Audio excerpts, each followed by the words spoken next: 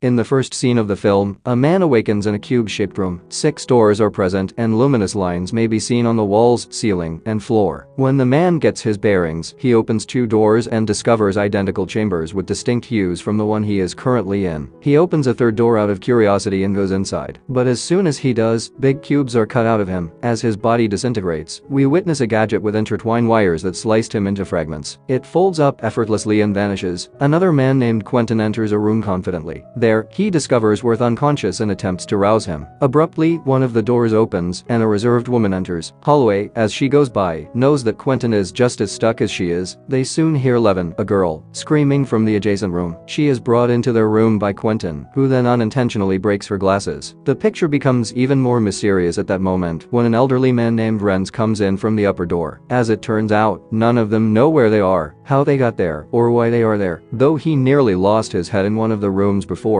Quentin is aware that there are traps there. After that, the 5 resolve to remain together and look for a way out. Ren sets the example by throwing a boot into a room and holding onto the laces to see if anything activates. This is how you can check for traps. He tosses a shoe inside and the place erupts in flames. Then he quickly gets the sneaker back and lets everyone know that the room has motion detectors. He issues a warning that going inside will set off the detectors, which could cause deadly burns. They can distinguish between dangerous and safe environments by throwing shoes into various rooms. While this is going on, Holloway explores several hypotheses as to who could have made the cube. Her 2 primary theories are aliens or the government. The gang eventually starts to hear odd sounds coming from outside that sound like the rumble of a big elevator. Holloway comforts herself that help will undoubtedly arrive. Conversely, Quentin and Renz propose traveling straight forward since they think there has to be a way out. Levin gets overwhelmed by everything around her and starts to get anxious. She worries that this cube will be where they all end up. However, Quentin reassures her that they will undoubtedly leave this place. Renz then advises them to proceed in a straight line till they reach the finish, because standing motionless won't help. The others begin moving around the rooms in accordance with their agreement. After tossing his sneaker into the adjoining room once more, Renz takes the group inside one by one after determining it is safe to do so. A sequence of numbers is written on the hatchways connecting each room as they pass by. Holloway surmises that there must be thousands of rooms. After realizing this, they can only live for 3 days, she continues, because they don't have access to food or water. Renz responds by advising sucking on a button from his shirt to increase elevation and stave off thirst. Everyone gets their buttons out and starts sucking on them after taking his lead. The group keeps using the boot tactic and advances as the hours go by. Renz once launches another boot into a room, but he discovers nothing worrisome. But after noticing the dry air, he deduces that the room most likely features an electrochemical sensor. It is possible that this sensor picks up skin-emitted hydrogen sulfide.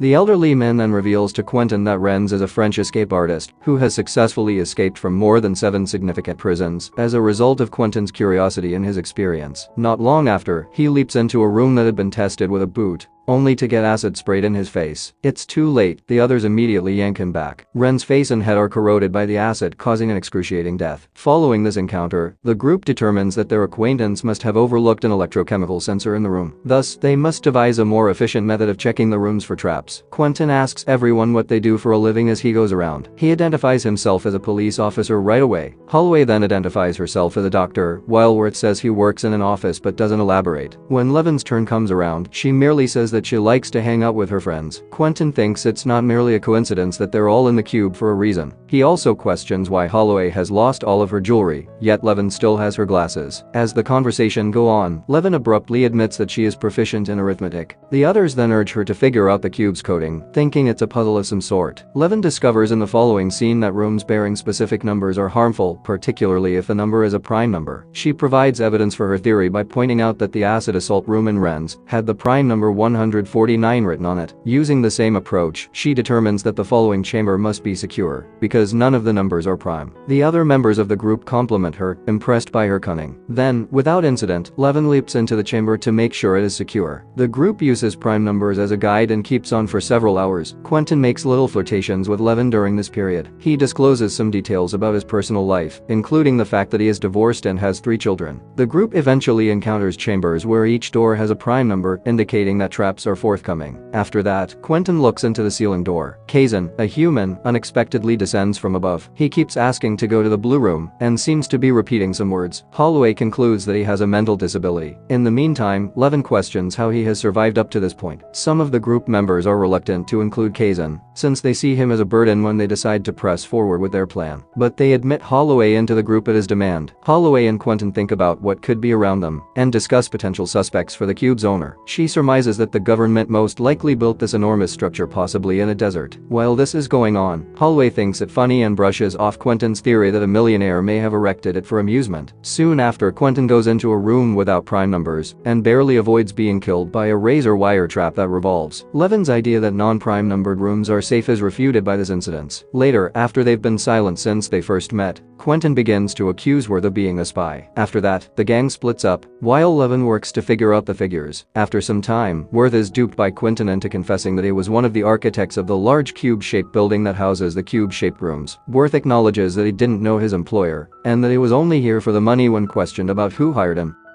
Worth gives the group important information on the 434-foot-long outer cube despite the rising mistrust among them, especially from Quentin, who uses violence. Levin calculates that there are 17,576 rooms total, 26 rooms on each side based on the available data. She goes on to say that the numbers separating the rooms could be Cartesian coordinates, showing where the chambers are located inside the cube. After learning this, the group chooses to move in the direction of the closest edge. They keep booting the rooms in an effort to find any threats. They discover what appears to be a secure room next to theirs in the following scene. However, just as they are ready to cross it, Kazan lets out a startling scream, setting off a few lethal traps in the room. The gang then surmises that there is a sound-activated trap system in the chamber, which could be dangerous if they walk through. Quentin advises leaving Kazan behind, since his uncontrollable outburst would prevent him from making it through. Nevertheless, Holloway persists in demanding to accompany them and even offers to accompany Kazan around the room. Everyone eventually makes it through without incident, but Kazan accidentally sets off the trap by creating noise on Quentin's turn. Quentin almost escapes death as a result of this. He attacks Kazan out of wrath, but Holloway intervenes just in time to stop him. Then, Quentin becomes enraged with her, which leads to a furious dispute between them. Holloway calls him out for having a preference for younger girls, implying that this could be the reason his wife left him. Quentin smacks her multiple times as a result of his rage over this. The others quickly separate the two, and after things settle down, they move onward. When the gang finally reaches one of the cube's side edges, they discover a space between the outer shell and the door. After that, they fashion a rope out of their garments, and Holloway boldly volunteers to swing out and explore space. But when she stays outside with the use of a homemade rope, she is only able to view total blackness below. The rope is too short for her to reach the outer cell. When she tries to swing in that direction, the cube rattles so badly as she hangs outside the room that she nearly falls into the emptiness below. Thank goodness, Quentin is able to catch her by the rope and pull her higher. However, he purposefully lets go of her hand the next second, which results in her terrible death. After the horrific event, Quentin tells the group that Holloway fell after slipping. Everyone is devastated by this, yet they are forced to move on. Following some discussion, the group decides to go down to the cube's bottom edge. But first, since they're all worn out, Levin advises that they take a short break. She is supported by the others in the group, and they all lie down on the ground. Quentin carries Levin into another room while they sleep. He makes inappropriate sexual approaches and tries to get her to abandon the others. When she declines, he becomes combative. Luckily, Worth and Kazan find her and come to the room to save her. By this time, Quentin has developed paranoia and acknowledges that he wasn't initially confident in Holloway. The gang as a whole begins to believe that he killed her on purpose as a result. Enraged by what they said, Quentin throws Worth into the adjacent room and strikes him viciously. Worth discovers Ren's lifeless body there, which sends him into fits of laughing. He understands that all they've been doing for the entire time is going back and forth.